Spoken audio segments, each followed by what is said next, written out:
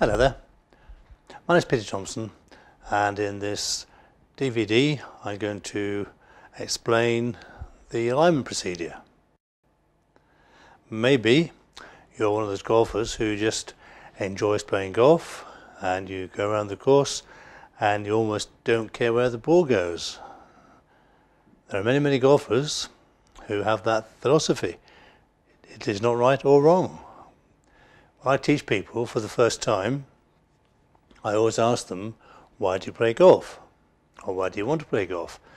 And the answers are very varied. Some people, they want to be golf professionals.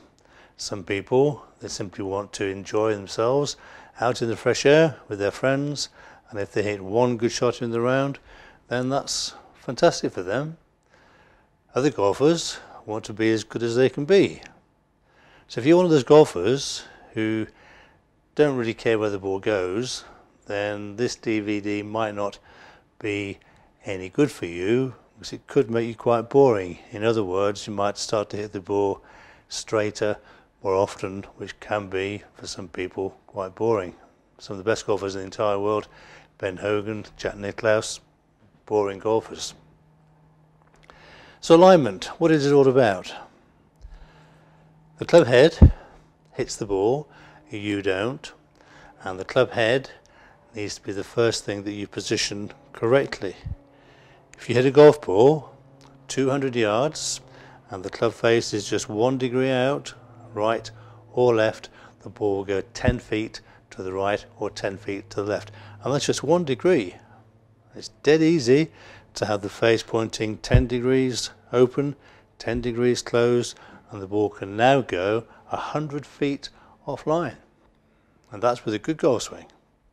So I'm going to go to my computer screen now and show you Aniel's taking dead aim at a target, and you'll see why when I show you the film why he has to take dead aim.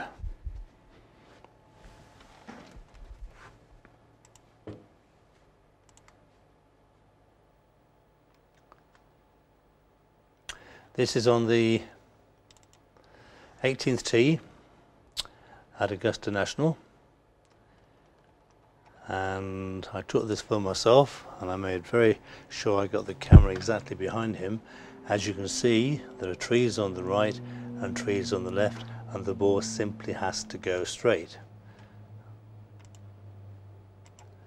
When he hits the ball, I'm going to draw an arrow from the ball, and you can see where the ball is going. It's going exactly in between the two trees. Had he aimed right or left, he would hit a good goal shot, probably into the trees. So I'll go back to the beginning now, and I'll draw another arrow across his toes.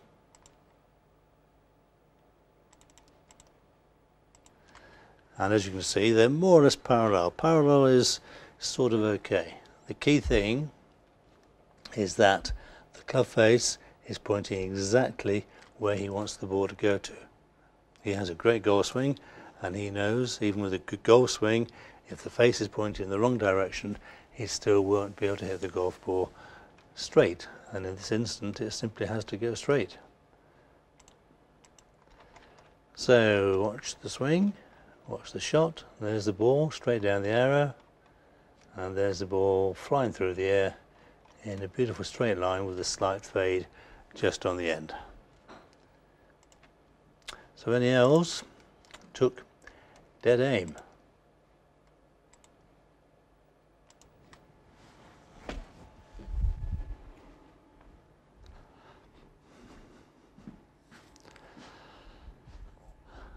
The club face hits the ball, you don't, and it's very important that you aim it where you want the ball to go to.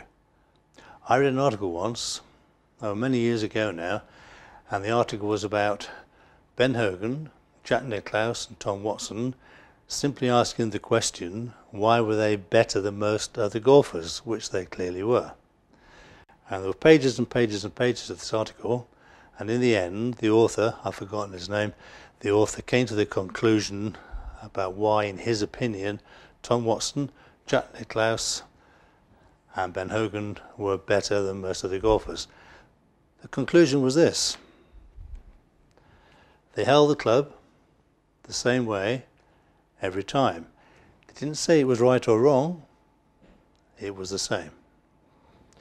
They all had the same posture, same alignment, every shot, every time. They didn't say it was good or bad, it just said it was the same. Crucially, the third thing was they all made sure the club head was pointing dead straight at the target every single time. And I repeat that the club head hits the ball and you simply have to get the club head pointing where you want the ball to go to. I'm going to show you in a while how I think you should stand to the ball. I'm going to mention now Greg Norman. Greg Norman was the best golfer in the world for 331 weeks, and the only person to have beaten that record has been Tiger Woods, who has been there for more than 600 weeks. Not at the moment, but maybe he'll come back, who knows.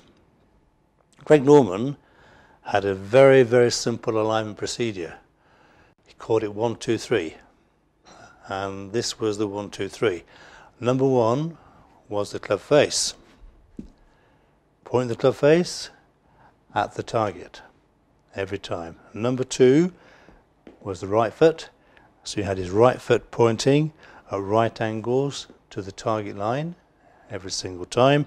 And number 3, he had his left foot turned slightly out, like so. So 1, 2, 3. 1, club face. 2, right foot. 3, turn the left foot out. And he sort of copied Jack Nicklaus, who was very methodical. Greg Norman was very methodical as well, and he had this 1, 2, 3. Club face was first. If we go back to my computer screen now, I'm going to show you another golfer, quite a famous golfer. His name is Justin Rose.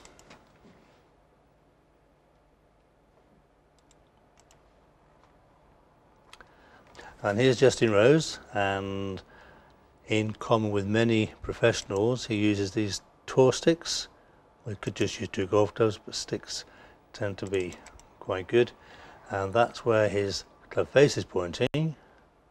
And if I draw another arrow on his toes, then they're pointing more or less parallel to the target line. Justin Rose has been a brilliant golfer. I gave him some lessons quite a while ago now, and he was a good golfer then, and he's an even better golfer now.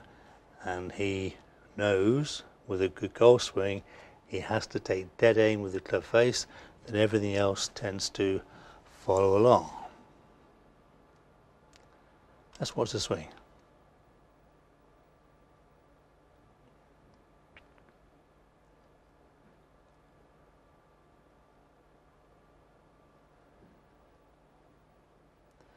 And there goes the ball, off nice and straight, because he took the trouble to aim correctly.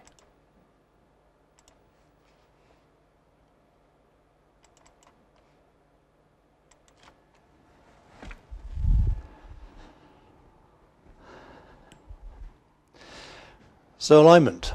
If you watch top golfers on TV or watch them live at a tournament, you will find almost inevitably they will stand exactly behind the ball looking down towards the target. The reason being, the only way you can see down the target line is from immediately behind the ball or in front.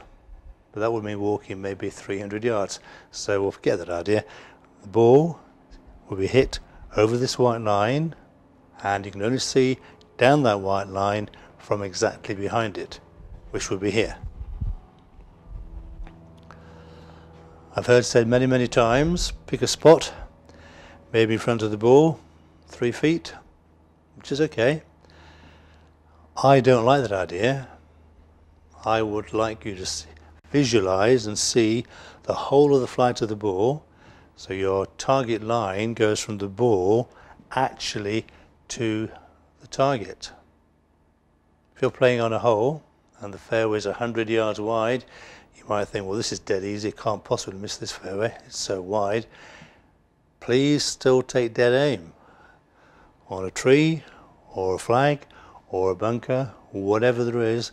Take dead aim from the ball to where you want the ball to go to, whatever the width of the fairway.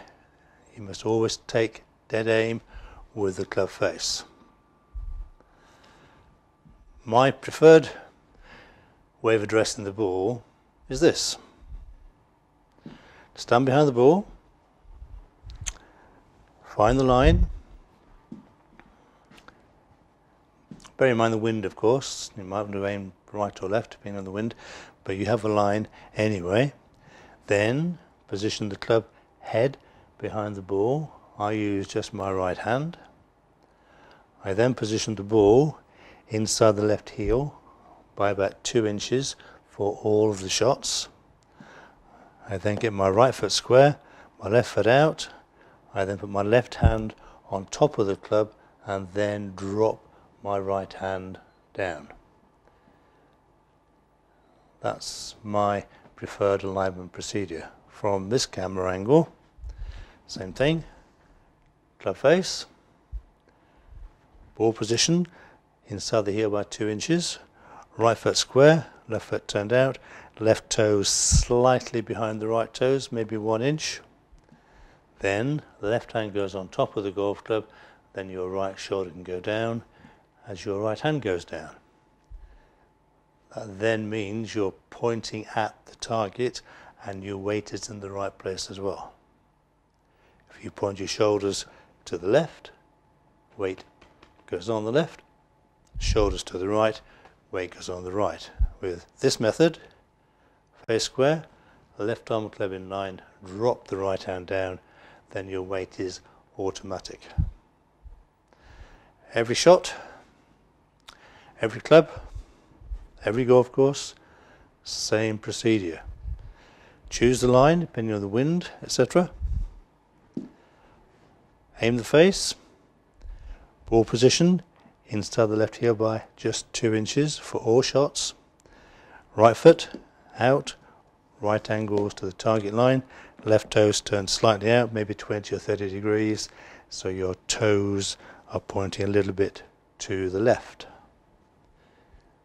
Right hand goes down, and there we are. Everything is now is more or less square. Shoulders more or less parallel to the target line, so the hips, so the thighs, feet may be slightly left. You never want to have your feet or your body pointing to the right, because if you do, the club will go that way, and then you've got to try and turn your hands around to make the ball go straight. If you watch good golfers, on average, they will have their body pointing parallel to or a fraction to the left of where they wish the ball to go. Slightly open. There.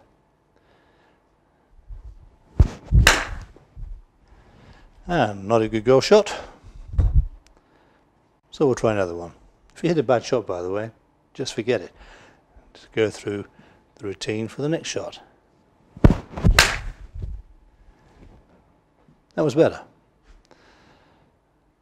If you hit a good shot, forget it. If you hit a bad shot, forget it. Only think about the one you're about to play. I didn't hit the bad shot on purpose, by the way. So alignment. We'll go back to my screen now. I'm going to show you one of my pupils. She plays on the Ladies European Tour. Her name is Liz Young, and she's doing extremely well in the top 40 quite comfortably.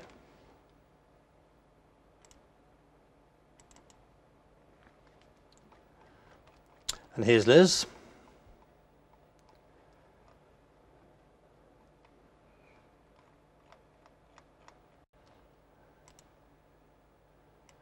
And the ball is going to go in that direction, and the toes are pointing more or less parallel to that line in that direction.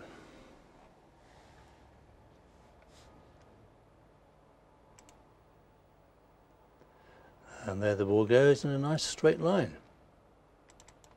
One more thing when you address the ball, If I draw a line underneath the golf club,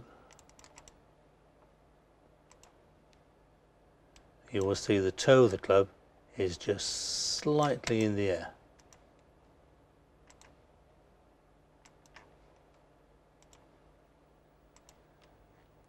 Only slightly. It's very important that you have the toe slightly in the air, because when you come down to hit the ball, the position of the club on your hands will change slightly, and the club will then become flat on the ground.